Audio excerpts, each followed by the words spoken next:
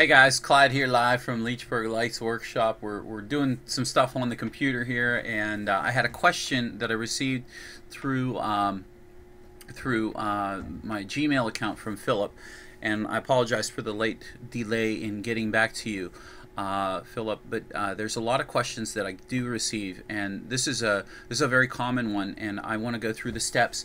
It seems Philip's been working with Lightorama for about 10 years now. That's more than I've been using Lightorama, and he wants to get started. He's using 144 channels, which is significant, and that's a lot of work. I know that in my old days with just with a Lightorama program, with a if I go into some of my old ones, here's an old sequence from 2011.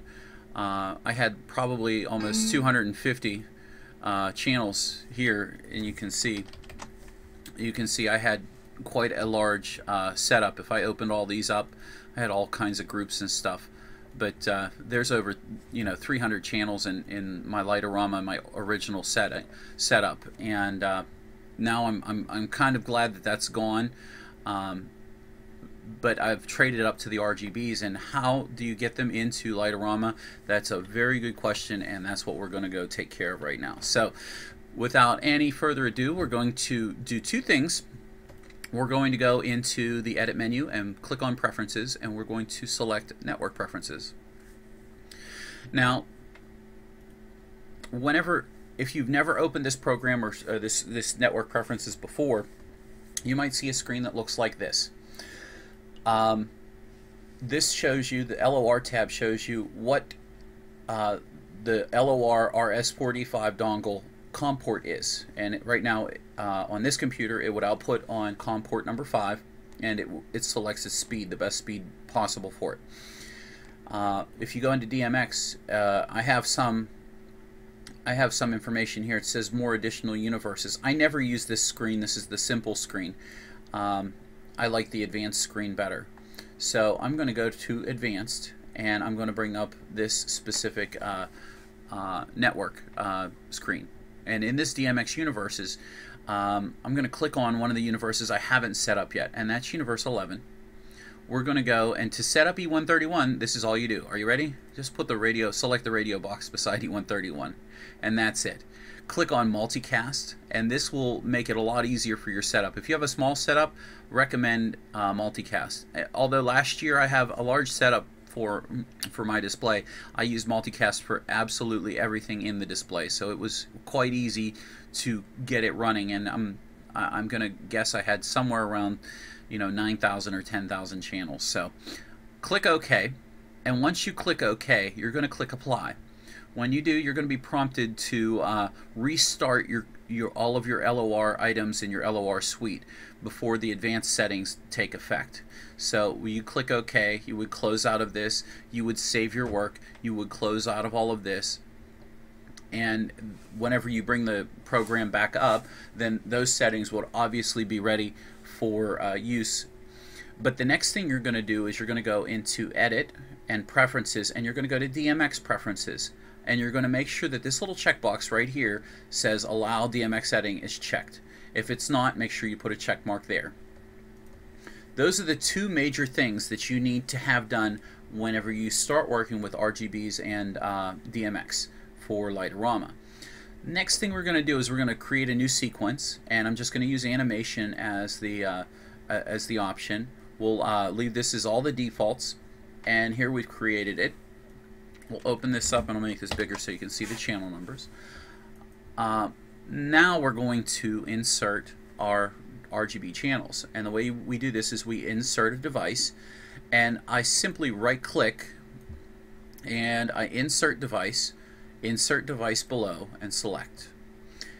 I do a lot of DMX work, so it's auto defaults to DMX universe. You may see LOR 16 channel as your default, so you want to just change your device to DMX universe, and you can change the name if you want to, but I'm just going to leave it as it is. And I always leave the add as a group because it's a nice feature and it makes it easier to read the whole screen.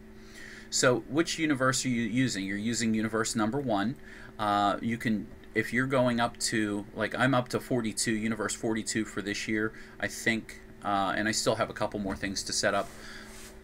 So just select your universe that you need, and then we're going to scroll down here, and each DMX universe has 512 channels for which you can assign props and so forth too. Now that we have this added, we come down here and we're going to right click on the first DMX channel. We've expanded the group, and we're going to right click and we're going to convert to RGB channel. Now I'm not going to rename anything. I'm going to, the first 3, the red, green, and the blue, that would be the first 3, channel 1 through 2, 3. I'm going to continue this process through the rest of the universe. And how I'll do that is I'll select this box that says follow this through the following channels, and we're going to do 170. That's the maximum number of RGB channels you can have in one universe. Click OK, and I'm just going to page down. And at the bottom we see we have 2 open universes, or 2 open channels left. I go ahead and delete these because there's no reason to have them. You'll never use these last 2 channels for any reason whatsoever. If you need more DMX channels, you just repeat the exact same process. You right click, you insert device below, change this to universe 2, make sure that you have DMX universe selected, of course. Come down here, you can create another 512 channels of DMX. Bam. Now you have to convert these as well. If you're adding a lot of pixels and a lot of DMX channels to your universe, you might want to see John Storm's video on using Bob's Vegematic program in order to create your massive channel count for your display if you're using a large channel count.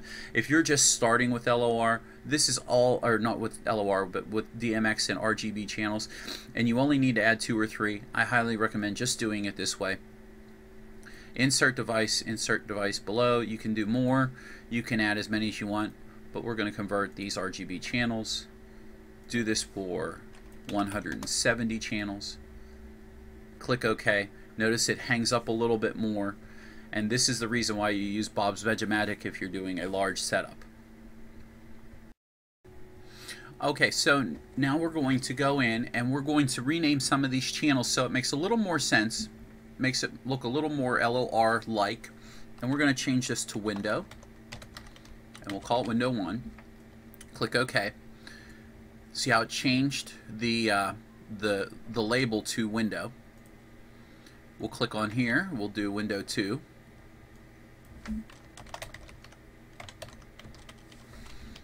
And click enter. We'll do window 3.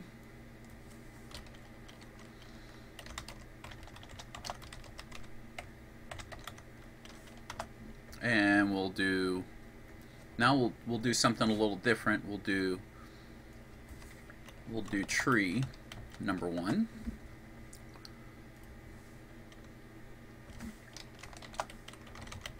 Tree number 2, and we'll do tree number 3. So now we have 3 channels, or 6, actually not 3 channels, we have 6 different props. We have window 1, window 2, window 3, tree number 1, tree number 2, and tree number 3. Once again, this is for dumb RGB. This is not meant as a pixel element. And what we're going to do is we're going to set up the visualizer. Let's not add an animation or a screen behind it there, a picture behind it. And let's just set up our rows as 60 and 60. I'm going to zoom in here because it's a little easier to draw whenever these are bigger. And we're going to go to down here to the unit tab here, and we see that we have DMX1, this is the DMX1 universe, and we have window 1, window 2, and window 3. Now notice how the subcategories, the R, G, and B, all have window 1 beside them. That's the grouping for window number 1. We're just going to select the window number 1, and we're going to make, I don't know, just click and drag. There's window number 1. Let's fix that. And to delete, I love Excel. You can just, Excel. I love LOR for the fact that you can just build a model and use the right click button, as you can see, to erase it. Go to window number 2, not grabbing the R, G, or B.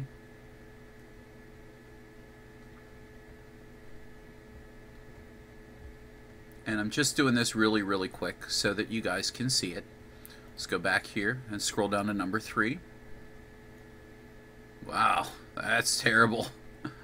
Oh, lordy. Okay, so let's delete that.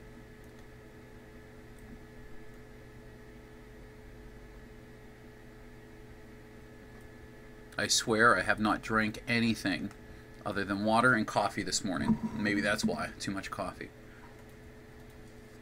So let's go build the tree. Now, I have tweet trees on my display, and what I did was I just used a basic shape of a line, and then I drew some cross lines, and I think that's enough. That's tree number 1. Go down to tree number 2.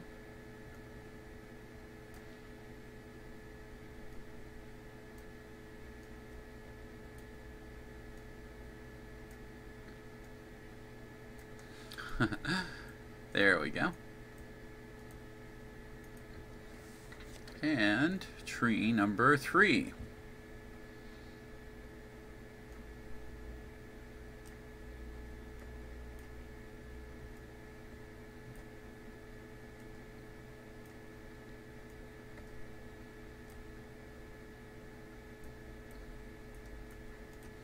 There we go. So we've got 3 different models in here now, and this is how you get your models into LOR. And let's click on View, and there we go. We can make this a little smaller. And nothing fancy, just some models into Lightorama. Very, very, very easy to do this. Then from here, we'll go ahead and close out of here. So there's the gist about how to get your DMX channels into Lightorama. Next, what we're going to do is we're going to do a little bit of network setup, and I'll try to talk you through how to connect up to the network.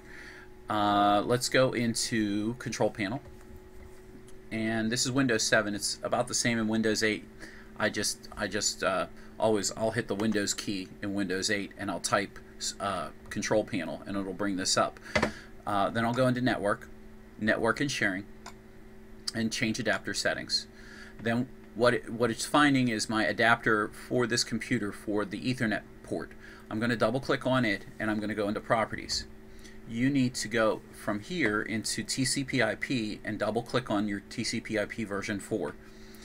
And on this Internet Protocol version 4, you need to select the radio box here that says use the following IP address, and you need to assign your computer an IP address. I highly recommend a separate computer for Lightorama if you're using a DMX universe. It's just a little bit easier. Whenever you do run Lightorama with DMX, there's this Lightorama, the program, actually has this thing called a listener, and this listener is how it outputs the data from E131 to your E131 based bridge or network device. So that's how the bridge knows, or that's how E131 knows what universe and what channel to turn on. This network setup is paramount. It's most important to have this set up. So what I did was I set my computer up to 192.168.1.3. Whenever you click on this, it'll automatically fill in the subnet mask, which is 255.255.255.0, And then you come down here and you'll have to fill in the DNS server. I just use the exact same IP address as up here. I'm sure that's not right, but it works for the setup. I'm not doing any heavy networking with multiple computers throughout my computer network in the house. Once that's done, you click OK, you click OK, and you click Close. And your network adapter is now set up to send out or receive data over the 192.168 network you just set up. Now I'll bring up this picture here, and I'll have to slide it down. You've done the work. Let me close this out. You've done the work in Lightorama to set up your channels.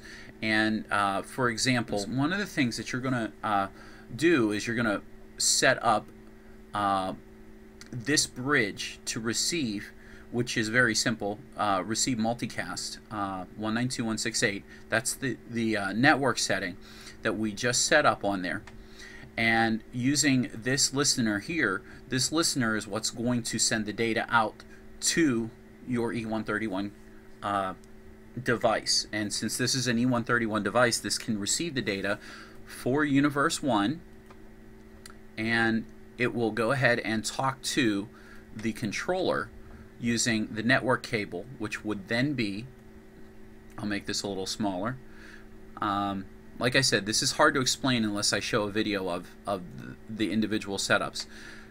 The data comes from the listener into this bridge, and your output goes from here out to your controller and input into there.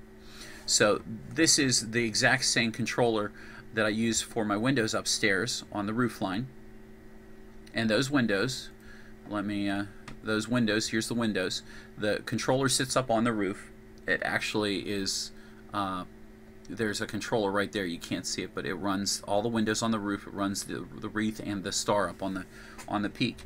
And it is connected to this bridge here through Universe 1, through this output to Universe 1, and it goes out to the controller. So that's the basic setup of how I get the RGBs to work through Lightorama, and that's the basic setup. Guys, I hope this is helpful. It is kind of jittery to explain everything step by step just using the computer screen, but if you have any questions, feel free to fill them in below in the comments. Thanks a lot. Have a good one.